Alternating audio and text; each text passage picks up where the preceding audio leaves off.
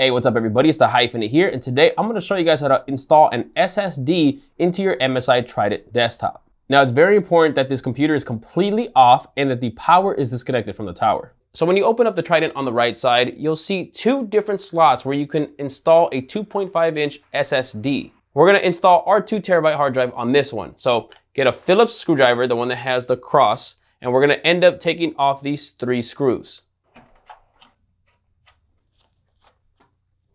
Now the part that has the bevel sticking out, this is the outside. This is what faces you. The part that's indented is where the hard drive will go, and then it's gonna face the inside. When you buy your Trident, included are these 8 screws. Now you can see that these are a little longer. These are meant for these hard drive slots. 8 come in the box. You need 4 per slot. If you look at the back of your SSD, you'll see that there are 4 screws, and now those 4 screws are gonna align with these little rubberized bushings here. Now remember, the holder has 3 screws. The single screw goes on the top, and we're gonna wanna make sure that the pins on the bottom of your SSD are facing downward. We're gonna wanna make sure that we align the holes on the holder to the holes on the SSD where the screws are gonna go in.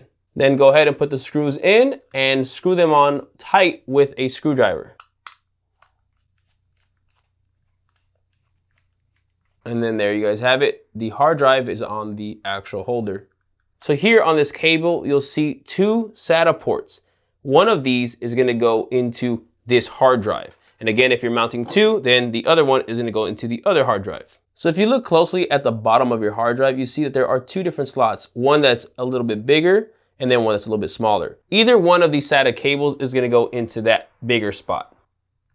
Push it in until it has a click to it. It should not feel loose at all. Also included in the box when you buy your Trident is this cable here. You actually get 2 of them. This is 1 for each hard drive. This cable goes behind these cables here. So you have to just pull these cables out. And then here you'll see 2 slots. To my knowledge, I don't think it matters which one you connect it to. Just make sure you look at the shape of the connector so that you match it when you push it in. You want to make sure that you don't force it in the wrong way. Once you push it in, you should hear a little click and it should feel pretty secure. So then now we're going to take this cable here and connect it to the bottom of the hard drive. Then that's pretty much it. Now we're just going to go ahead and secure this back on with the 3 screws. Then we want to make sure that any cables that are not in use are tucked away. All right, now that your hard drive is installed, turn on your computer, get everything launched, and now we're gonna have to activate the SSD. By default, the SSD is not gonna show up. So if we go to this PC, you'll see whatever hard drives are already currently installed, but the new one that I installed, which should be completely free and empty, which is a 2 terabyte SSD, it's not showing up here under this PC. We have to go into the settings to actually activate that SSD to this computer. Now we're gonna go to the start menu and go to the search bar. Now, if you have your search bar disabled like I do, it's not gonna pop up right here. You have to right click on it and then click on search. Now here, start to type in partition. Even before finishing the word, you'll see at the top under best match, you'll see create and format hard disk partitions, control panel. Click on that. Now you should get this pop-up that says initialize disk. Depending on how many hard drives you've installed, you'll see them listed here. Here, since we have 1 new one, it says disk 2 with a little checkbox. And then under that, it says use the following partition style for the selected disks.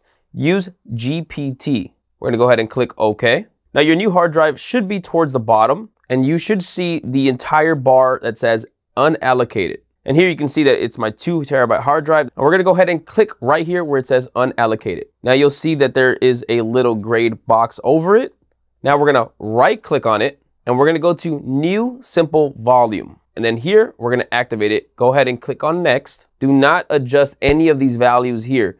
By default, it should give you the same amount of storage space that's available on your SSD. Go ahead and click on next. And then here you can assign a drive letter. So whatever you want it to be, you can go ahead and choose from the drop-down menu. Because I have quite a few external hard drives that I generally connect on a consistent basis that are within the A through J range, I'm gonna just go ahead and choose Q, something further away, and then click on next. Now it is gonna give you the default file type that it recommends. I suggest keeping everything the same, but you can change your volume label. So you can change the name of this SSD. I'm just gonna call this storage. Click next, then it gives you your summary, click finish, and then now you'll see that this black bar has now changed to blue, and then you'll get this little pop-up letting you know that your storage queue is now available, and it asks if you want to choose what happens with the removable drives. Don't mess with that. You can go ahead and X that out. Now we're gonna go to this PC, and you'll see the new SSD, your new hard drive, is now set up and ready to go. So there you guys have it. That's how you install an additional SSD into your MSI Trident desktop PC. If you guys are interested in getting this computer and or the SSD that I use, I do have links in the description where you can purchase them. It doesn't change the price that you get it at, but it does help this channel. Please make sure to drop a like on this video, drop a comment below if you have any questions, and please make sure to subscribe. I have a lot more videos coming soon. I'll catch you guys in the next one. Peace.